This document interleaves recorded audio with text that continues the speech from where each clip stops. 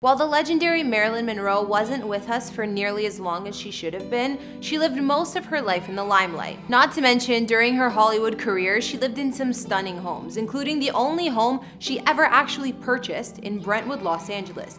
So let's take a look. In these videos, we don't reveal any addresses, and even though I've done a house tour of my own place, please do not show up at any private residences because it's not safe for anyone. In her tragically short life, the icon Marilyn Monroe was able to accomplish a whole lot on the silver screen. The very first blonde bombshell, Marilyn was the largest sex symbol of the 1950s. Not to mention, she overcame a difficult upbringing and an endless series of hurdles along the way towards earning herself a life in the lap of luxury. And while diamonds may be most girls' best friend, in Marilyn's case, she was always keeping her eyes open for the next breathtaking home. In fact, Marilyn would live in a series of houses throughout her life, almost a whopping 40 of them over the span of her relatively short career. Ranging from mansions to hotel suites, the actress tended to prefer short-term rentals rather than to commit to owning a permanent house. That being said, there are a couple of homes in particular that are worth a little more in-depth of an investigation, including a stunning $2.5 million condo in West Hollywood that she once lived in, and her final property, the only residence she actually ever bought. A dream home that would turn into a nightmare by becoming the very place of her mysterious death. Hey guys, it's Kara, back with another exclusive house tour here on Famous Entertainment, and today we're looking at the one-time homes of the legendary Marilyn Monroe. Don't forget to like, subscribe, and hit me up on Instagram to chat. Now let's get into this video.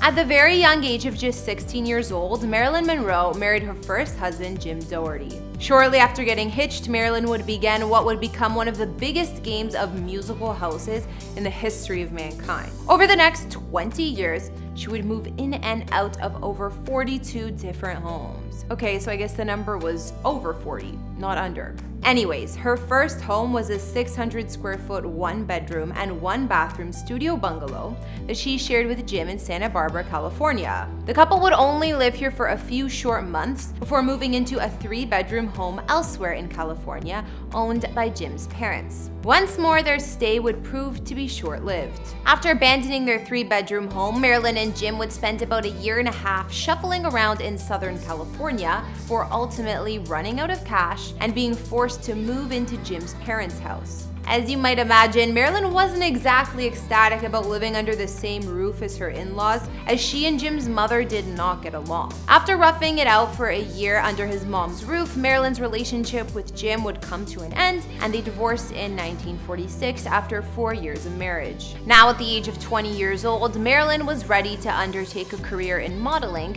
and to support herself, she rented a place at an apartment hotel for women called Hollywood Studio Club. Marilyn would stay at this spot during the earliest stages of her career, but shortly thereafter, it was time for her to take over the movie industry. To help facilitate any role she might land, Marilyn found herself an apartment in Burbank to house sit while the actual owners were away touring the globe. From this place, she would jumpstart her film career with bit parts in films like Dangerous Years and something called Scudda-Hoo, Scudda-Hey. After her film career was in full motion, Marilyn moved in with a couple of her friends and shared an apartment with them in El Palacio Apartments for about 5 months. Soon after, Marilyn would turn into one of the biggest movie stars in the world. From that point forward, she jumped from one hotel room to another, staying at ritzy places like the Beverly Carlton Hotel, before briefly moving in with her agent, Johnny Hyde. By 1952, Marilyn was dating baseball superstar Joe DiMaggio. Once they got married, the two lived in a place located in Doheny Apartments before moving out and renting a home in the glamorous Hollywood Hills. Unfortunately, this marriage wouldn't last either.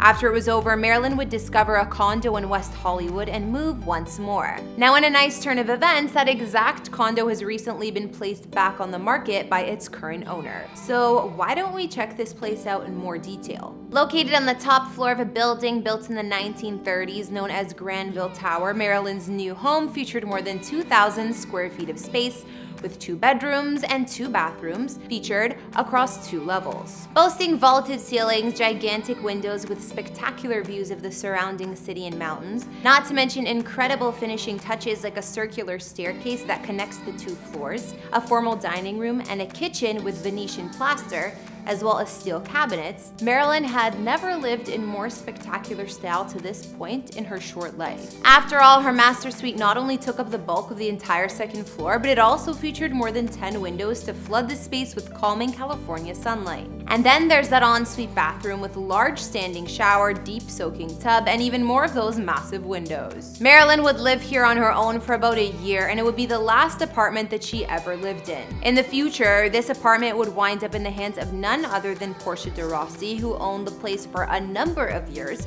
before selling it in 2003 for around $1 million. The current owner would then list the apartment in 2018 for $2.49 million, but no buyer was found. Since then, the unit has appeared and disappeared from the listings constantly. Upon leaving West Hollywood, Marilyn would meet playwright Arthur Miller. The two were soon married and moved into a home in New York City on East 57th Street. They also rented a breathtaking vacation home in the Hamptons.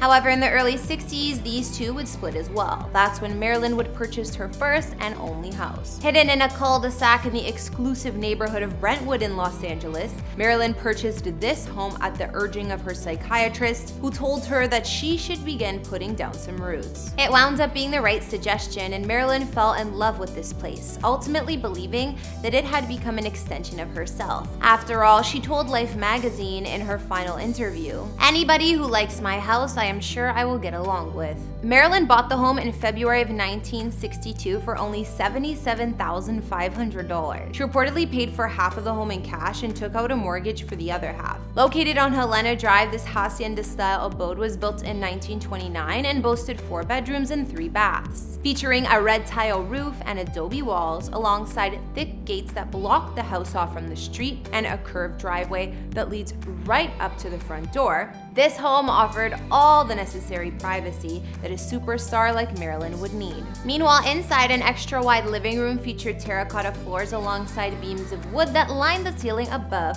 and a blue-tiled fireplace. A short walk from the living room led to a sunroom with tranquil views of the backyard. And Marilyn's master bedroom featured its own fireplace, a personal dressing room, not to mention plus-sized windows for looking out of and into the tree-filled backyard. Also located outside was a sparkling kidney-shaped swimming pool, a grove of citrus trees, and a modest guest house located between the main residence and the garage. Most interesting detail of all, however, near the front door of Marilyn's place was a tile that read in Latin, "Cursum Perficio." Roughly translated, that means, "Here ends my journey." Well, in a tragic twist of fate, those words would come true when in August of 1962, only 6 months after purchasing the home, Marilyn was found dead in her bedroom. She had spent her final months visiting Mexico City and Tijuana to handpick decor items for her home. On this trip, she'd purchased mirrors, textiles, and towels for her new place, but she would never get the chance to install them. Records suggest that Marilyn had spent the afternoon before her death speaking to her psychiatrist on the phone. They talked for about an hour because Marilyn was complaining about her inability to sleep. A few hours after the call, Marilyn's housekeeper watched her walk into her bedroom. It was the last time anyone would ever see her alive. At 3 a.m. the next morning, her housekeeper noticed that a light was still on in Marilyn's room. When she couldn't get into the room because the door was locked, she called Marilyn's psychiatrist, who drove over and broke into the room through the bedroom window. That's when he discovered Marilyn's body on her bed, her hand gripping the telephone on her nightstand, and an empty bottle of pills beside her. When the police finally arrived on the scene, they discovered that Marilyn's house was only partly furnished. She never actually had the time to complete the vision of what was supposed to become her safe haven, but somehow she wound up turning it into her final resting place. Right after her death, more than 6 competing offers were made on Marilyn's house. The eventual owners became the Nunez family, who then listed the home much later on in 2017 for $6.9 million. It would end up selling for $7.25 million. So there you have it, the tragic story of Marilyn Monroe as told through her incredible real estate journey. Marilyn may not have ever found a place that was truly hers until the end, But as someone who has just recently become a homeowner myself, I'm glad Marilyn was able to have that experience, even if it was short-lived. Be sure to let me know your thoughts about Marilyn's homes down in the comments. And until next time, thanks for watching. Follow me on Instagram to chat, and see you all in the next video. Bye!